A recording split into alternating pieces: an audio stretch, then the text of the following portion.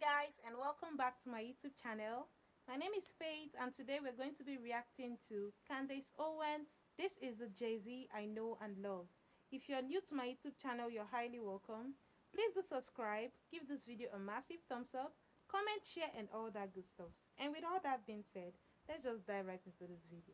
I saw this clip circulating. To be clear, this clip is old, but I think it's something that is worth talking about. It is rapper Jay-Z talking, I think hypothetically, people took it literally, about why he refused to give his cousin a loan for $4,800. Take a listen to Jay-Z being interviewed by Kevin Hart. You have cousins. You got to go home for Thanksgiving and people are talking to you like Kevin Hart. And you going home for solace. You want family. You're going home for peace of mind. You're going home for peace of mind. And they don't give you that and your because cousins you're not your cousins in your grandma's living room saying, yo, man, I got this play. I want to, if you just give me, you know what I mean? 4,800, I could make you 2 million. You like, it don't work like that, man. But you got to explain to him, like, life isn't like that. Money isn't free and no one's giving out opportunities. If it sounds too good to be true, it's really, and then he like, oh, you don't believe in my dreams.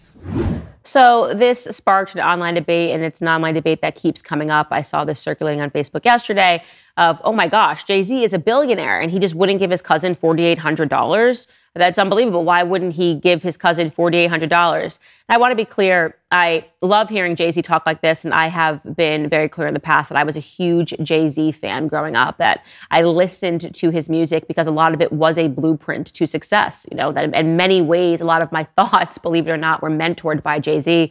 And then I completely turned against him because I felt like he turned against his own music. He turned against the things that he was saying when he was out there advocating for Democrat causes and trying to convince Black people of their own victimhood. I mean, he was the #1 anti-victim if you listen to his music, constantly talking about how he could get ahead and all he had to do was be the smartest person in the room, you know, advocating for people to understand business. So it's refreshing for me to hear him in this clip because it makes me almost nostalgic for the Jay-Z that I knew and loved growing up, or the Jay-Z that I believed that I knew and loved growing up through his music, because what he is talking about is so real. You know, the concept, and again, I think he's speaking hypothetically and people are taking him literally, that when somebody finds success, that other people should then be able to really just hustle them, right? The concept that give me $4,800 and I'll make you 2 million. No, that literally is not how life works.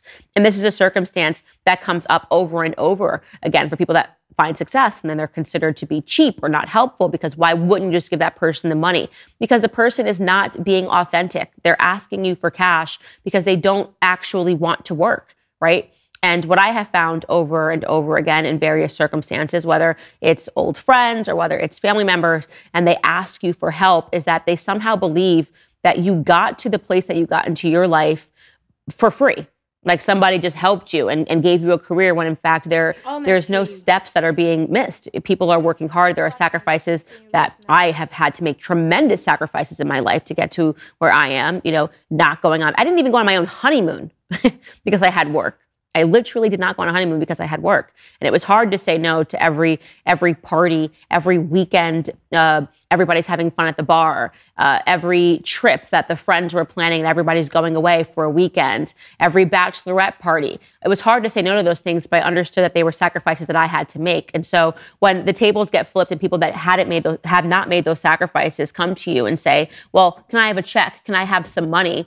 Why is it that people believe that they should be able to access free money without actually having to work hard themselves? It's a big question. I wanted to bring that clip because I wanted to hear other people debate it. Yes, I understand he is a billionaire. He could literally just give every single person in his family money. But how would that help them? How would making them think that money is free actually help them?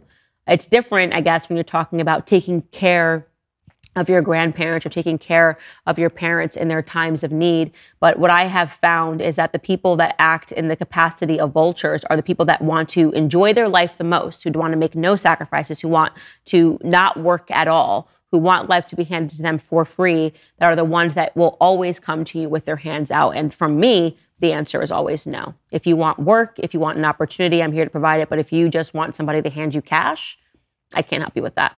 All right, guys, if you like this video, you are definitely going to love the full episode even more. You can find it by clicking right here. Honestly, I really liked this video because it actually spoke facts Some people, when they feel like you've made it and you have enough, they feel like they are so in debt, you are so indebted to them, like you have to do everything you ask them, and they forget that you also have your own problems. This is one thing with ungrateful people. This is one thing with the kind of people we have in the society today. Like, I've forgotten the right words to use here, but I really, really detest such people. No matter how much you have in the bank, you still have problems out there to solve. You don't have to help everybody. You can actually help when you are in a good place to help, like you can do it. But if you don't feel like you can carry such weight, you do not have to do it. You are not indebted to anybody in any way. Help out when you can and leave the rest for God. You owe nobody, man. You worked for your money. That's my own opinion for this video. If you're new to my YouTube channel, you're highly welcome. Please do subscribe, give this video a massive thumbs up, comment, share, and all that good stuff. And I'll be seeing you in my next video. Bye.